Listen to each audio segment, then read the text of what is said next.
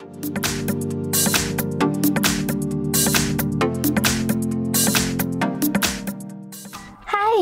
Today I would like to show you how you can transfer files from XIAOMI device to Vivo Y33s.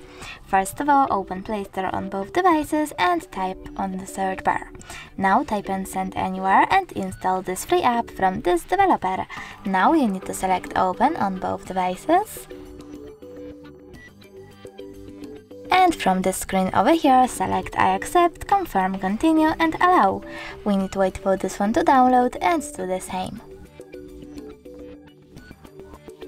So I accept, then confirm, continue and allow. Now select Send on XIAOMI and Receive on Vivo. Then click on all of those type of dots and select Send. This way you will select all of those files and transfer them. It will take a while though, so I will go with only this one photo. Just send and tap on Got It.